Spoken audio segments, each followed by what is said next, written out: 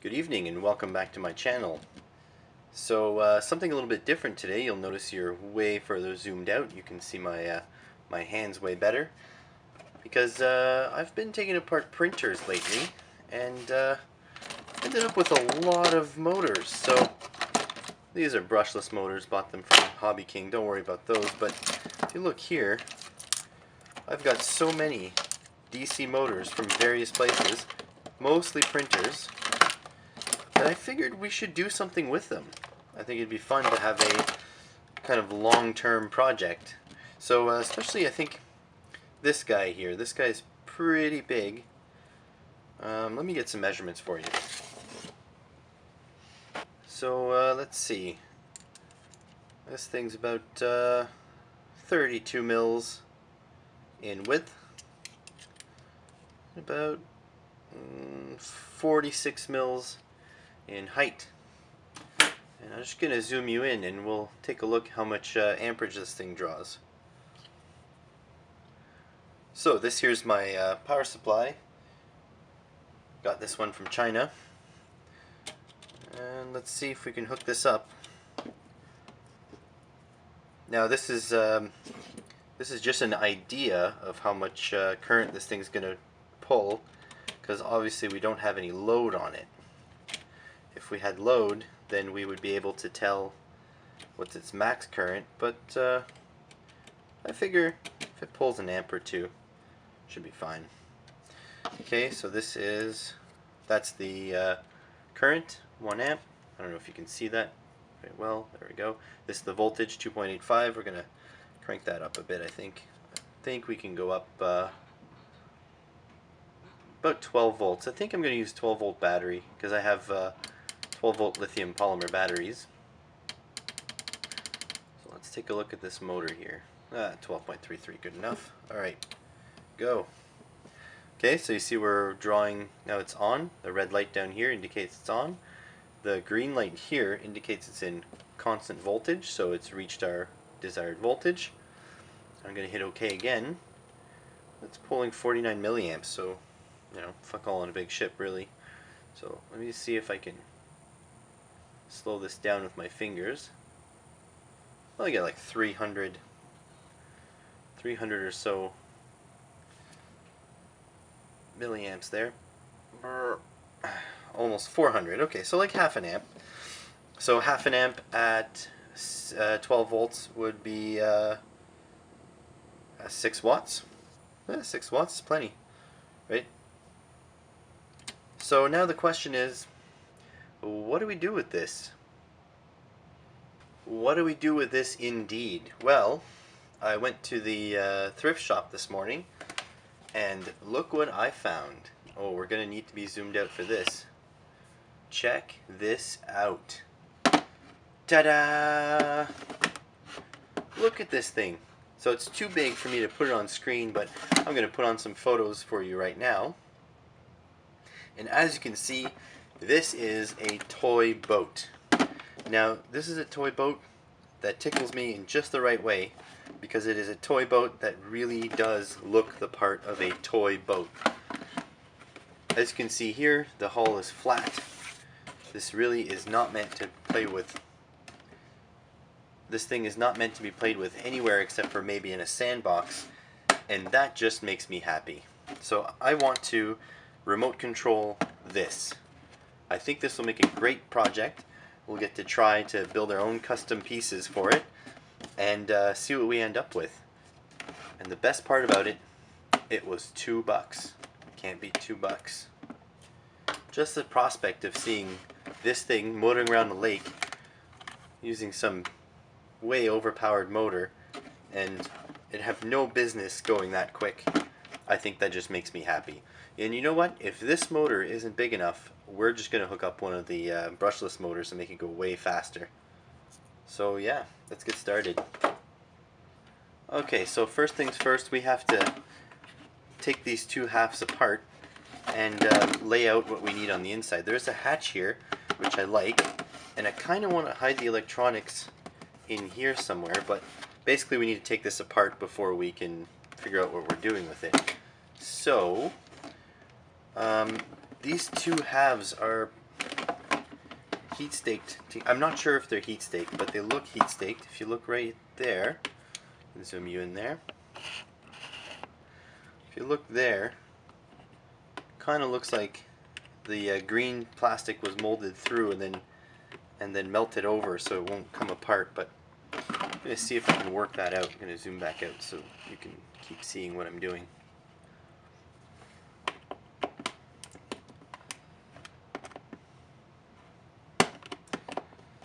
Yeah, I don't know. I don't know if I'll be able to get in there.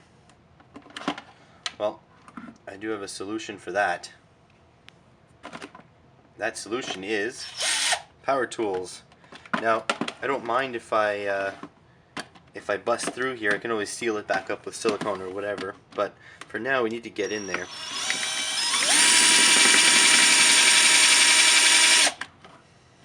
Try not to go through.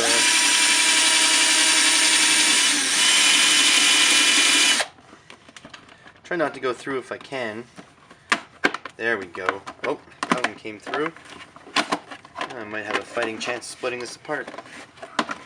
Do the back. Looks like that one's stuck. Trying to flip this up so you guys can see.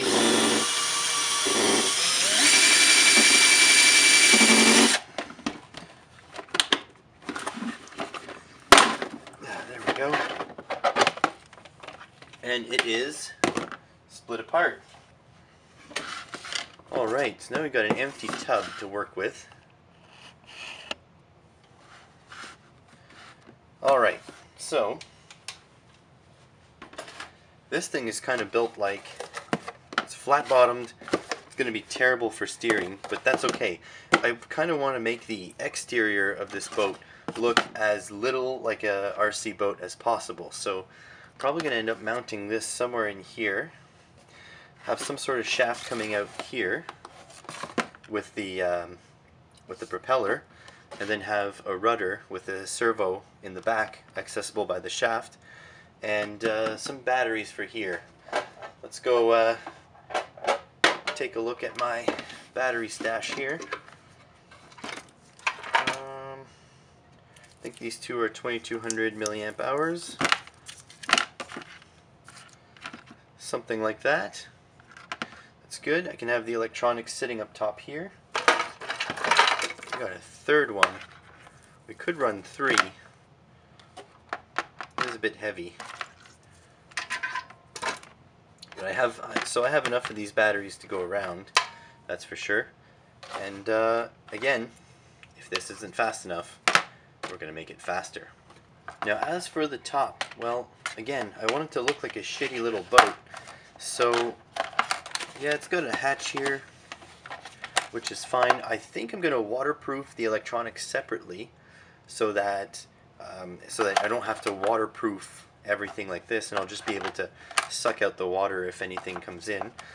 This will be a nice well for a servo, but again, I kind of like to keep everything below the water line. So maybe I'll just figure something else out with a push rod coming out the back or something. Maybe not below the water line, but at least below regular sight lines. So we can pop this thing out. This shitty kid's toy plastic. Get out. Oh, that broke. Again, nothing in the world. I can always glue this back down. That one's out.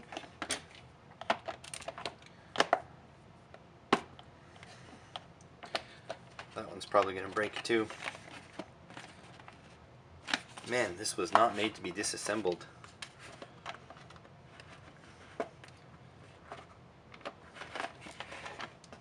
I was considering painting this, but the prospect of the shittiest toy boat in the world being an actually fast RC boat, even though it's going to be super unstable, just makes me happy.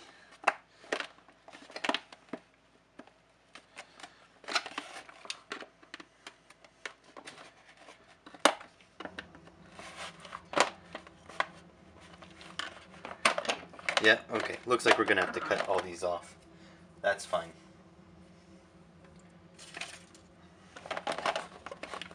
I was prepared for this, because we still need to make a hole in here and put some sort of waterproofing container. Now I haven't decided if I should build a speed controller for this with an Arduino, or even maybe more primitive than that, or if I should just use a commercial one, but I don't think I have a brushed speed controller kicking around, although they're pretty easy to build. Could be an opportunity for an Arduino project. Come on out. Come on.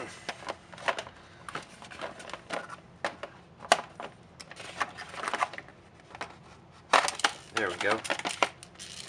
And now they're separate.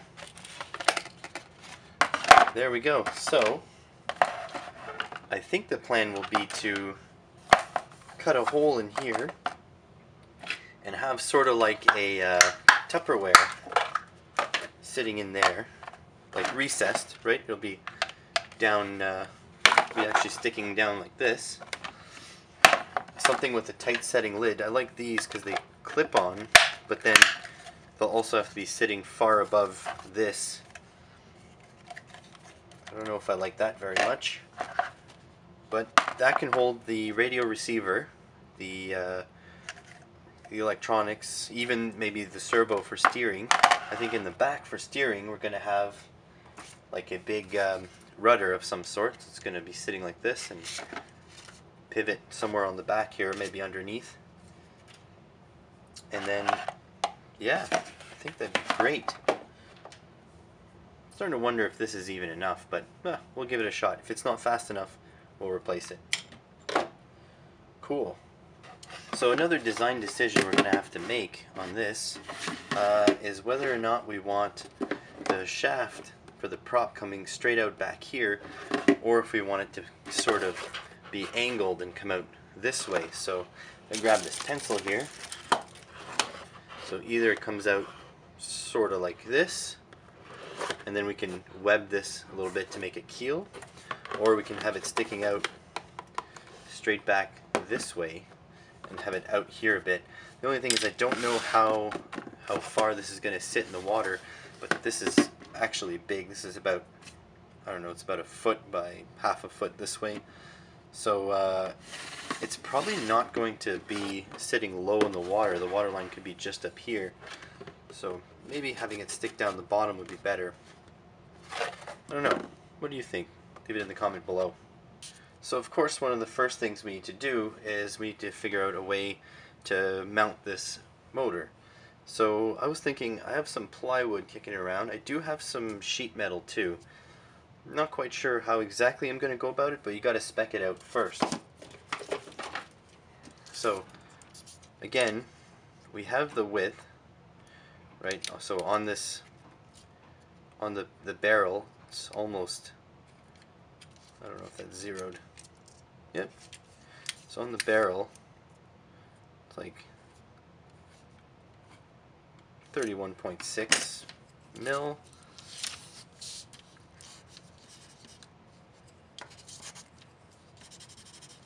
Don't know what I was thinking.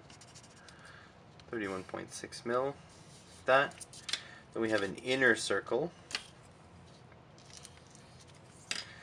And you'll see this little edge there. So we're going to grab that. I don't know if you can see that. 9.76 approximately.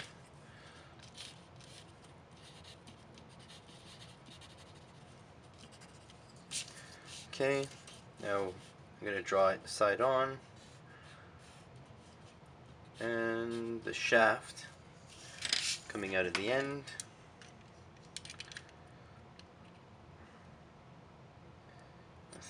.2 millimeters.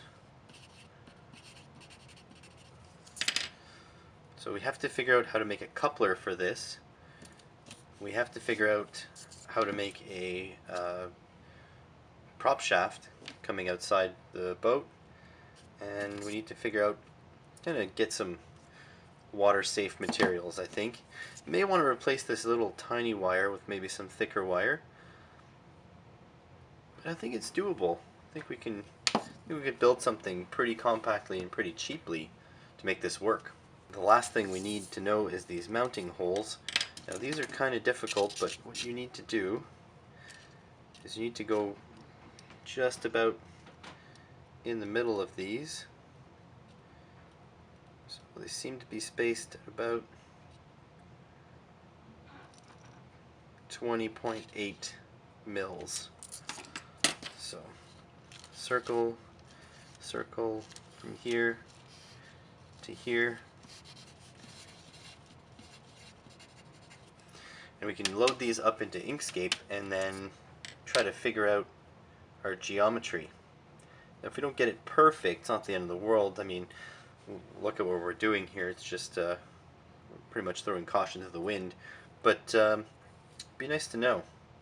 So now for the shaft, I've printed out some paper towel here to show you that I have another hobby, which is RC cars. And these are some parts where I think are relevant to my problem solving here. Now I'm bringing you in as I try to figure this out, right? But hear me out. So here's the point, right? We need a shaft leaving the back of the boat with a propeller attached to it. And on the other side, we need a coupler to attach the shaft to the motor. So ideally, this is from RC Cars. This is an axle. So basically, this goes through the wheel bearing. Then you have a bolt here and the hex here to put the wheel on, and then there's a cup that accepts the rounded end of this shaft with the two pins. So that would slide into here. Okay, and as you can see, I can rotate this. It doesn't matter as long as the shaft is angled to you know, not past the cup. You can spin this and it's fairly smooth. Okay, now this is the other end. This is the power transmission end. So basically this goes into here, and then the motor spins the diff, the differential here, and the differential spins the shaft, which spins the wheel. So I'm thinking this could be our shaft. We can cut off the other end here, thread a little bit of it, and actually have this sticking out the back, and then bolt a prop right onto this. And we can use some sort of cup like this. The only thing is, this end here probably won't hook up to the motor. If I can't figure out another way to do it, then we'll figure it out. Like, you can probably thread this into a threaded fitting onto the motor, etc. Don't worry about it. If we get to there, we'll get to there. But I just want to check inside this diff, because I don't remember what's holding little spider gears on here. And if it's just right, we might be able to tap this and use it, or drill it and tap it and use it to bolt onto our motor. So let's take this apart. Now I brought out the paper towel because this should be full of oil. I can see this thing is soaked, so probably not all the oil that was in there is leaked out, but some of it. So I'm gonna, there we go.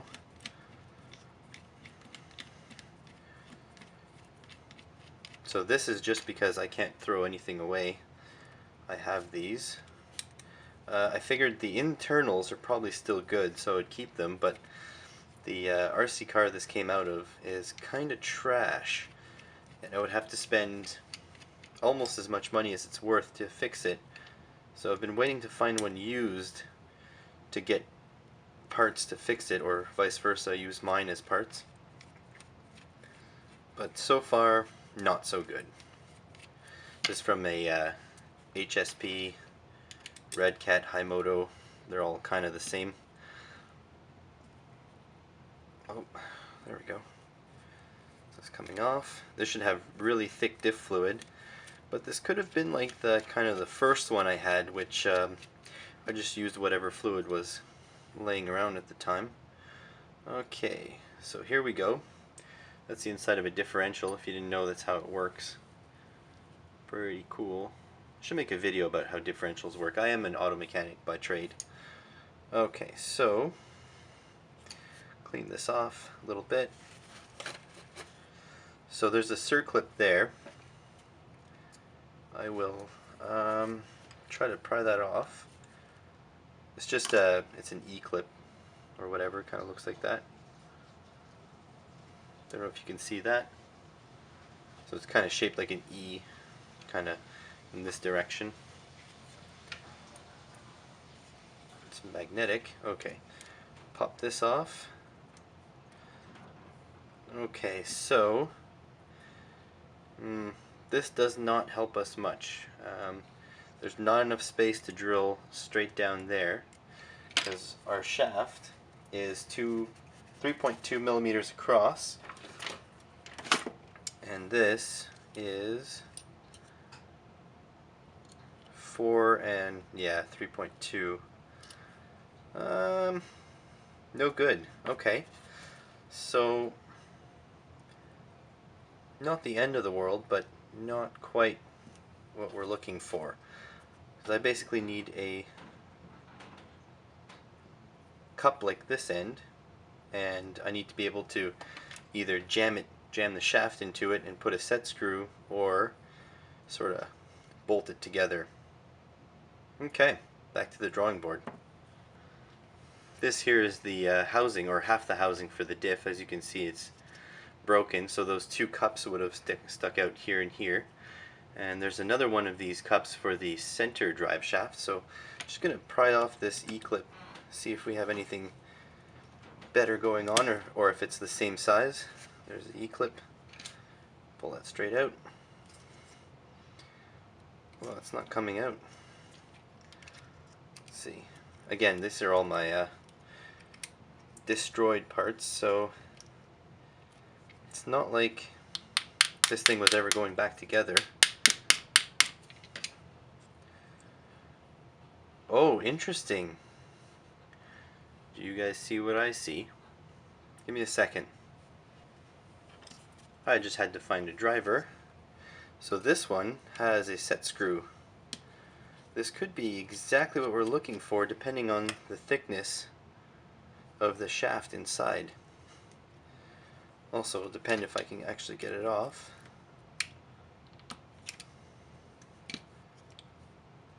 Oh, the gear just fell off.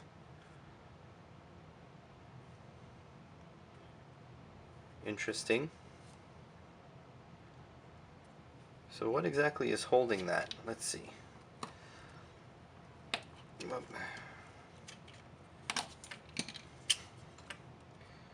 Okay, the bearing is stuck here. Not sure what this set screw does, unless it's just the shaft that's seized on itself, or the shaft that's seized inside that bucket.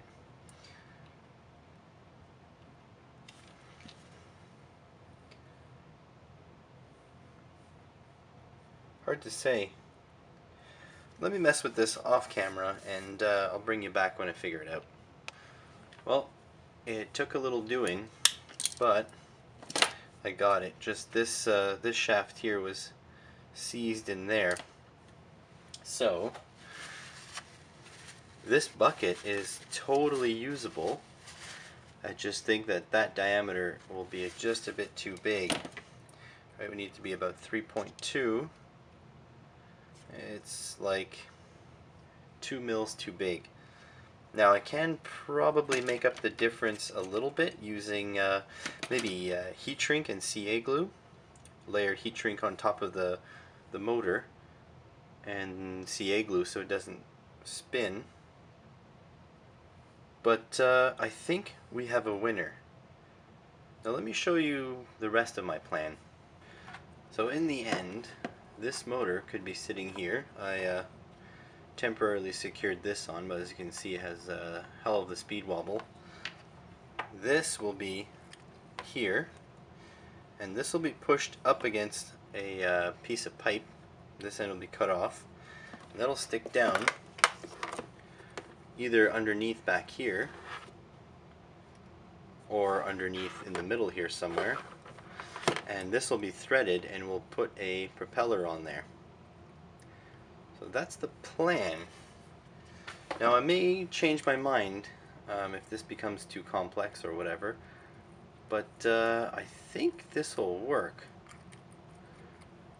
We'll have to follow along with the build if you want to see. So if you like what you see, please like and subscribe. If you don't, well, let me know in the comments below. I think we're going to have some fun doing this, and hope you come along for the ride. Thanks for watching. See you next time.